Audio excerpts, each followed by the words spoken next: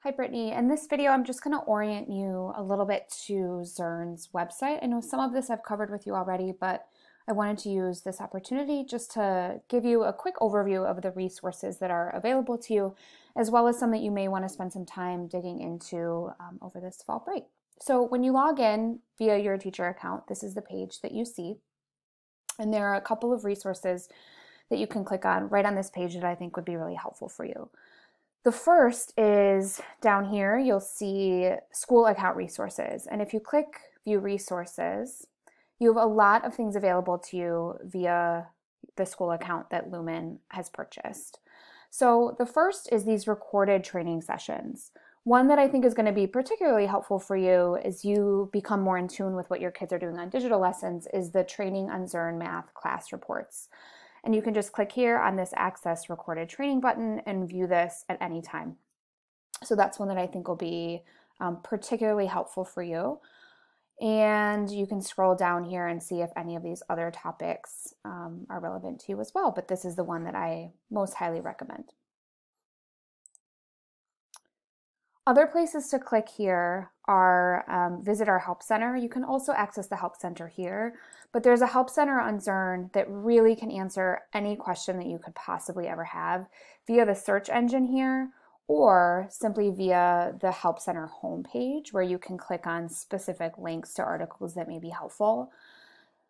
This article happens to be about setting students to a diagnostic mission. And while you don't necessarily need to reset students right now, as I mentioned in my email, that'll be coming in a couple weeks. There are articles in here specific to how to set students via your roster, which will be helpful for you. If you go just to the Zearn Center homepage here, or Zearn Help Center homepage, you can see, especially if you click in the For Teachers button, you have access to dozens of articles here specific to questions that you might have or things you want to learn more about digital lessons, all here ready at your fingertips. And then the search tool is also really helpful as well. The other thing I want to show you, and we've seen this before, but on your curriculum page, you can go to your grade level and the overview page to access this learning recovery sequence. And I've shown you this in our coaching session, but just to recap, this is really the scope and sequence that you'll want to follow closely as you teach throughout the year. So right now you're in grade 5, mission 1, and you'll just follow through lesson by lesson. It indicates where you're giving your mission assessments.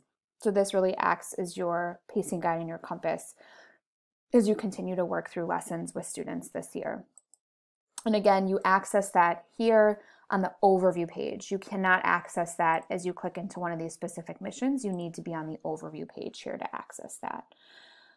The other thing that's helpful on this overview page is just to view overview of missions, which I think can be really helpful to study as you prepare to teach. They give you a really good sense of the models and the math that you're teaching within that mission. And so those overview pages can be very helpful as well. Then as you click into a specific mission, this is where you'll want to go to access the guided practice videos that we've talked about being so important to use as you lesson plan. So we've reviewed these materials for every mission. You'll have fluency lessons, word problems for each lesson, and then small group lessons. And this is where you really plan the heart of your lesson that you're teaching to students. And these are the lesson plans that you'll want to use side by side as you do the guided practice for each digital lesson. And like I explained in our last coaching session, Brittany, really the purpose of that is just to give you a super clear model of the language, of the mathematical models that are being used in each lesson to help you as you read and annotate your small group lessons so that you ensure that your delivery of content is as clear and concise and accurate as possible for your students. And when I say guided practice, I really just mean this portion of the lesson. It's always in green. And in 5th grade, there are 3 different kinds of guided practice experiences for kids. There's math chats, which you see most often, learning labs, and then also Z Squad lessons, which you'll just see when those come up, they'll pop up and they'll say Z Squad here. Every kind of guided practice has student notes, which you'll learn more about in the PD you're gonna partake in this week, except for learning labs. There are no notes for learning labs.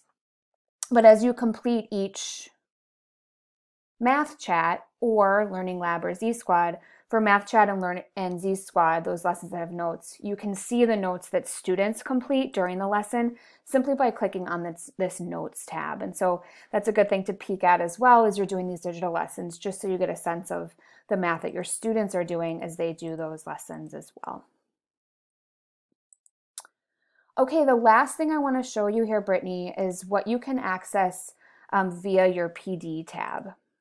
So because Lumen has purchased a license for professional development, you can access PD for free, really for nothing, no cost to you or your school throughout the year. The PD that I'm having you do this week is Classroom Implementation PD. So the video I sent you is a link to me guiding teachers, guiding your colleagues through this PD. But if you prefer to do a version where you don't see me facilitating, you can access the PD this way as well. The participant notes that I sent you are right here, and you can either view those online or print them out if you have access to a printer. And then there's 3 sessions you'll engage with, session 1, session 2, and session 3. And you'll simply click on the video link here and hit play, and it'll take you all through that professional development learning experience. The other thing that would be really helpful for you to engage in is Curriculum Study PD. So if you go to the PD tab over here at Curriculum Study and go to Grade 5, Mission 1, you may have participated in this PD. I'm not sure when you were hired on. We did this PD in the summer before school started. But whether or not you were able to participate in it, if you'd like to do it at this point since you're teaching in Mission 1, again, you would just click on the participant notes here and have these up as you engage in the PD, and then the whole learning experience is here for you via video. And these PDs are meant to help deepen your content knowledge before you teach a mission or as you're teaching a mission. So right now, since you're early to mid Mission 1, if you have time this week, in addition to what I sent you, and this is optional, Brittany, but if you have time and would like to engage in this PD, it would take about an hour and would really help deepen your content knowledge of the math that you're teaching your students in this mission. And that's it. That's what I wanted to show you today. The last thing you'll see is the Reports tab. That video I showed you just a few minutes ago in terms of accessing the training video for reports will be really helpful. And then you can get to your reports just like this when you log in via your teacher account. I'm excited to dive into all of this more with you when we come back from break. And as you look into some of this stuff over break, please don't hesitate to reach out with any questions.